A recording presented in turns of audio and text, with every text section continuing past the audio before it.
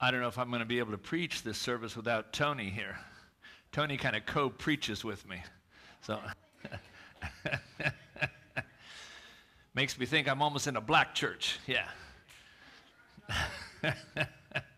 So we'll have to issue whoop towels so y'all can get your whoop on. The message this morning is afraid to be seen. And of all of the stations of the cross that we're going to do in this sermon series as we lead up to Good Friday, this one I think in particular we should feel in the church. You know, it should make us a little bit more uncomfortable than the other stops along the way to Good Friday. And that's partly because it is an acknowledgement in John 12 that there are people who believed in Jesus, and so there are people who believe in Jesus and yet choose to be more influenced by the Pharisees. And I'll let you decide who the Pharisees are. More that the regard of the Pharisees is more important than the regard of God. And that should be a scary thing to think about. I realize we're in the Bible Belt, so you'll say, well, that never happens. That never happens. But obviously it does. That's why it's in the Bible. It's why it is here. It's why it's for us to consider. Remember, we're in this period where Jesus is going to be hanging from a cross in just a few days. And so this is something that happens to anyone that is totally committed to God's purpose. And if you're totally committed to God's purpose, even amongst religious people, you will have to decide whether you're going to deny Christ or not. You know, we always focus on the garden, and we focus then on Peter around, you know, the high priest's courtyard. But I want to say denying Christ happened a lot earlier, and this John 12 passage shows that it does. It began with, and yet. And that means there was something before that was in contrast to it. And so the verse before said, even though Jesus has done all these mighty, mighty miracles, people didn't believe in him. And yet, so you think, oh good, there's hope. Whew, there's Texas. There's the Bible Belt. And yet, there were leaders who believed in him. And remember, there was a lot of pressure. That was commitment from the leaders, because the Pharisees, there was all this peer pressure to deny Christ and to say he's not the Messiah, he's not the fulfillment of the old covenant, he's not all of these things. And yet, so you're saying, okay, good. We've made it. We've made it to this place. So as you look about all the crazy stuff in the news, you can say, well, I know what they're doing in California. And yet, in Texas, we're not doing that, right? No, we would never deny Christ. Well, what kind of things are we afraid of? Because that's why the Isaiah 51 portion is there. And I really thought, you know, it's not only the tie-in that in Isaiah 51, God has reminded him, saying, I'm the one who comforts you. And who is this I? This is the I who created the dirt clod that you're riding around the sun on. I am the one who set all the stars in motion. And I'm going to spend a little time there. I'll take a detour right now. Because I think science holds more awe for us. And I realize I'm going down a dangerous place, because it's so easy to be branded as unscientific. But I think you've got to be willing to be branded unscientific. But I think you can do it by saying, I am for real science, and then define it to the person who's trying to silence what you're saying about Jesus.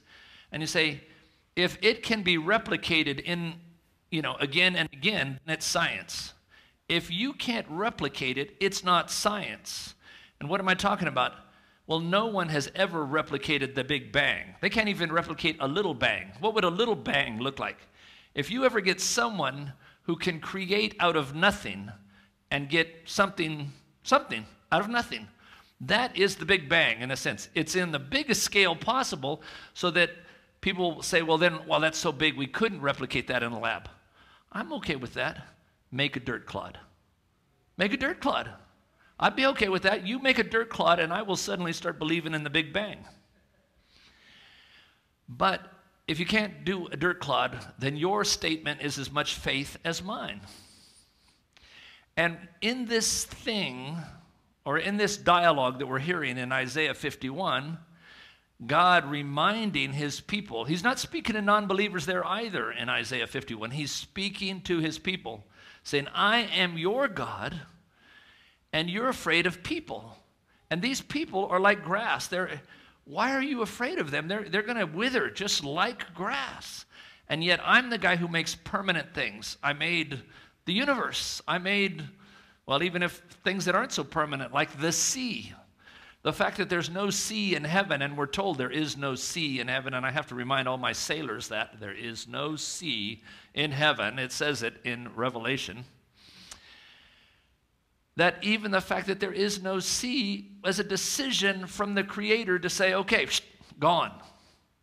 And all of this power he manifests. Why are you afraid of people? And you say, well, we're not afraid of people. Well, you're going to hear a couple of David Batchelor's bugaboo list. They're nice straw men. I think pretty safe. I've told you before, the real moral hero is Glenda. It's not her husband. It is Glenda, knowing what Glenda will give me that look that gives me courage.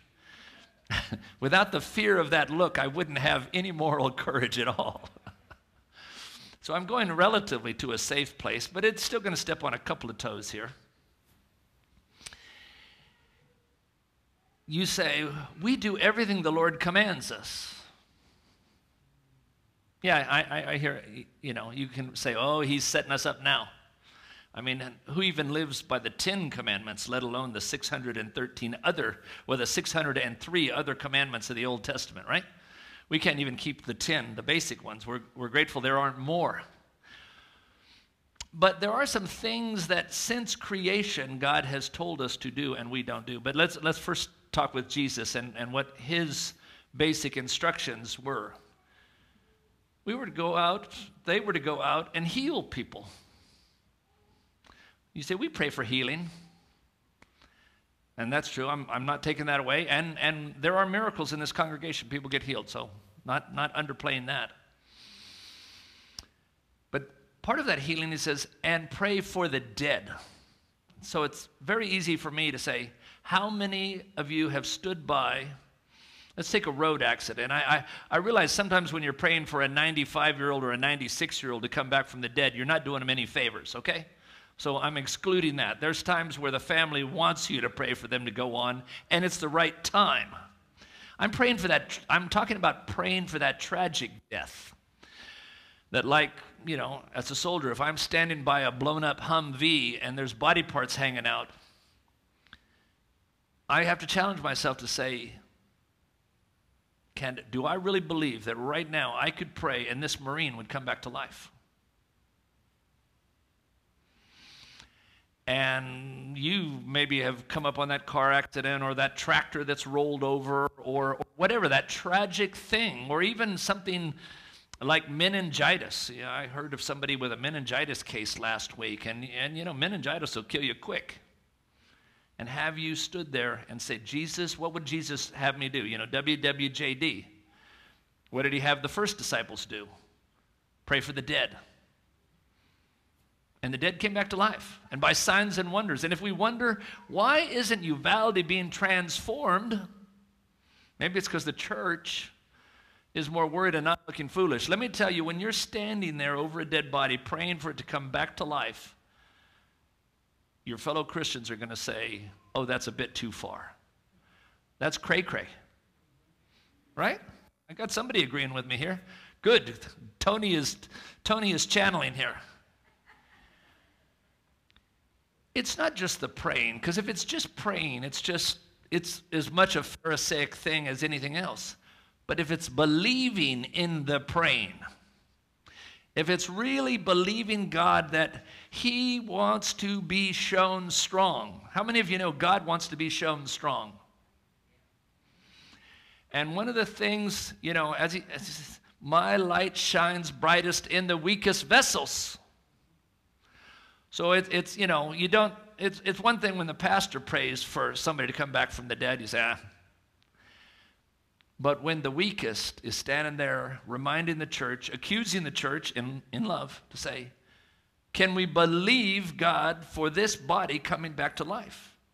If you talk to missionaries, that happens all the time in the Philippines. It happens in Africa. It happens a lot of places, but it doesn't happen in America because we're too worried about how cool we look. Because you're thinking, what if he doesn't come back? It says you're then more afraid of how the regard of human beings than you are about God's regard towards you.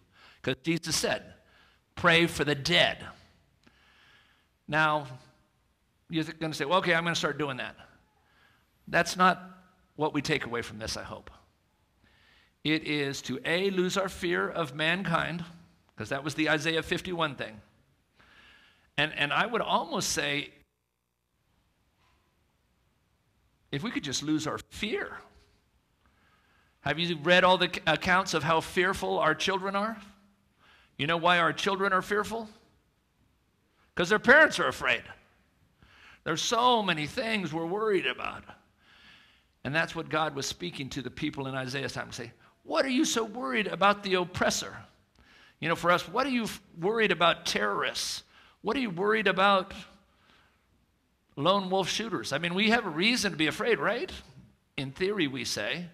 What if there's another Salvador Ramos somewhere in here? Some kook sitting in his little dark room on the internet, ready to go off again. Have you seen what our children have to, well, I know you've seen it, because even I as pastor, every road it seems I drive on goes by a school, and every school, we didn't have that much armor in Afghanistan and Iraq in front of us, and we had real enemies out there all the time.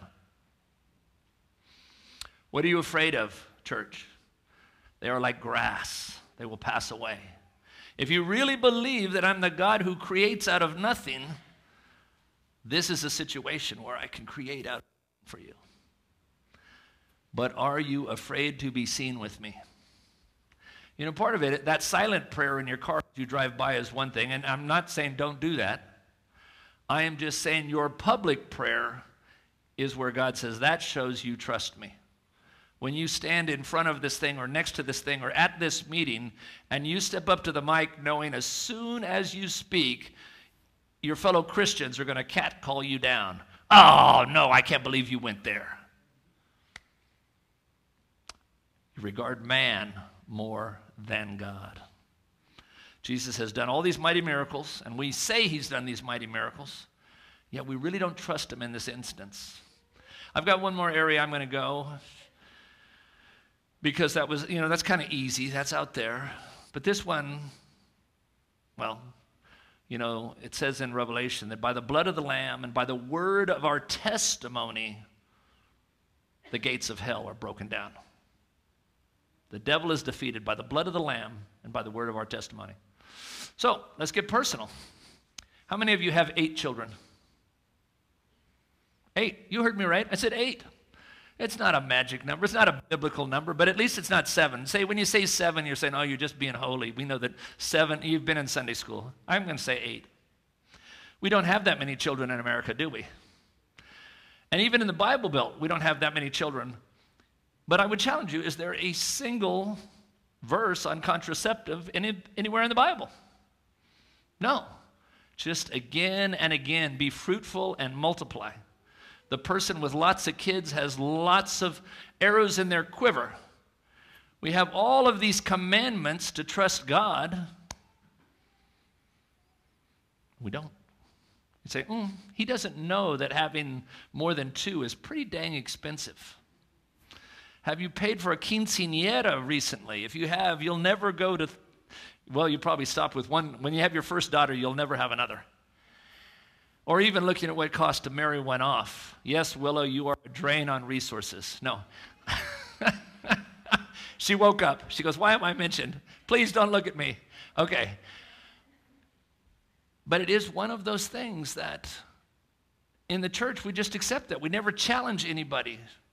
Now, it's true if you haven't had any, then it's very uncomfortable to be in church because then everyone will ask you, especially if you're newlywed, when are you going to have a kid? I'm not saying that this isn't an awkward topic. I'm just using that as an example because Glenda and I were challenged by God on that subject.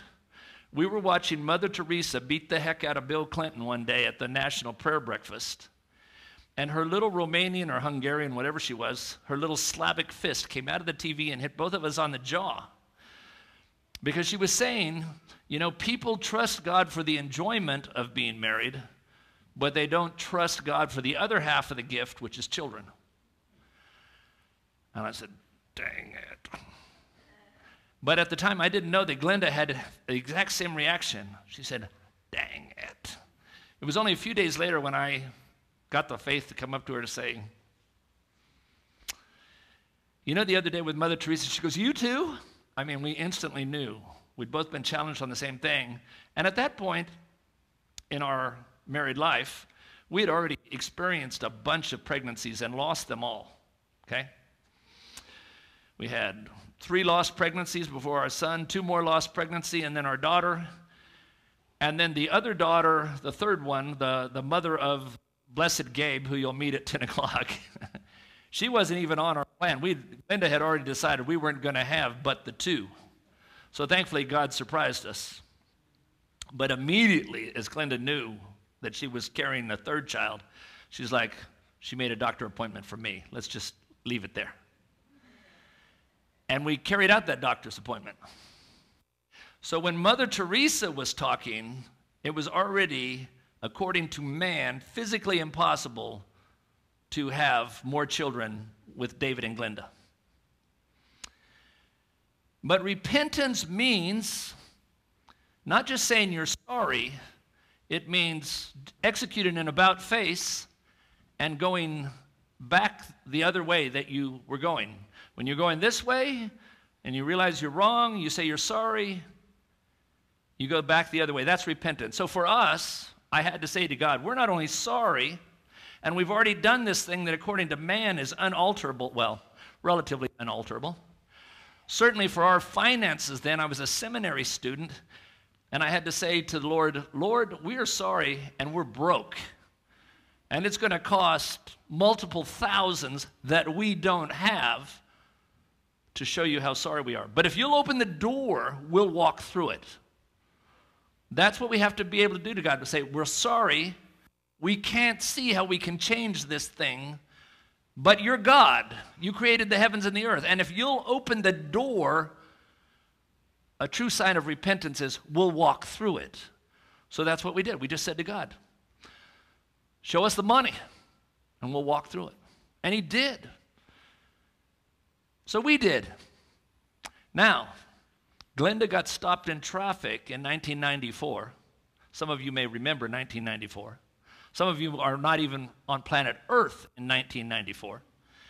And he said to her, you will be like Sarah. Now, you may remember what Sarah's famous for. Having a kid as a senior citizen. So Glenda and I, from 1994 on, in faith, have to believe God for that. And for this other word, through Mother Teresa.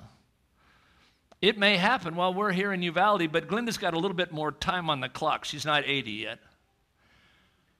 But who knows? Who knows? I mean, anything's possible with God, right? But part of it is Glenda and David continually have to be saying, Lord, you told us that we are to be fruitful and multiply, and it doesn't matter the age. As God said, not just to Sarah, but to Hannah and Elizabeth. You know, it's this thing. To have kids in your old age is a sign of God's power, and it's foolishness to man. Man laughs. That's why Isaac is even named Isaac. It means he laughed. It's one of those funny things. I'm not saying that, well, it would be great if we were like this pew over here. If every pew right now were wiggling and getting tired and saying, will that guy ever shut up so we can get back to the cookies and Kool-Aid? But it is a challenge to us to say, where is it that something that we've been conditioned by our culture to think is impossible, we're going to stand up and look crazy?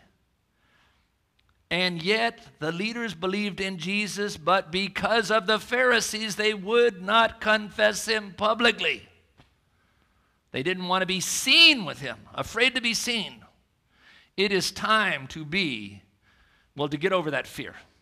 Get over that fear. If you've prayed for revival in Uvalde, guess what? Part of the reason it hasn't happened yet is because the church has been afraid to be seen. Not just in the easy stuff, the street corner evangelism, standing out there like every other church that came to Uvalde in May and June and was doing all this public witness. That's great. But that doesn't transform as much as people who know you and who know me, and they see us do something bold. They see something that's dead and us speaking to it, whether it's a human body or some other thing we said's not possible.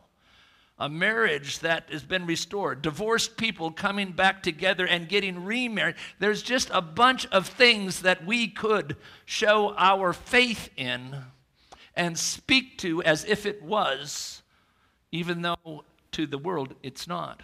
That's what the church must do. That's what we must do in front of those who know us, to know this really is repentance. This really is faith. This really is someone who's not afraid to be seen with Jesus. It didn't work for Jesus, obviously. He keeps going until Good Friday. But part of the thing that church can do is repent and not be afraid to be seen with him. Let us pray. Oh Lord, forgive us that in this beautiful house that the generations in front of us have provided, let us not be afraid to lose it all if needs be, but to be authentic for you and to live in the faith of those who spoke a church into existence on the hill or in the hill country of Texas. But let us be true disciples and be willing to speak to a new thing now in the days in which we live. We ask this, Lord Jesus, in your mighty name. Amen.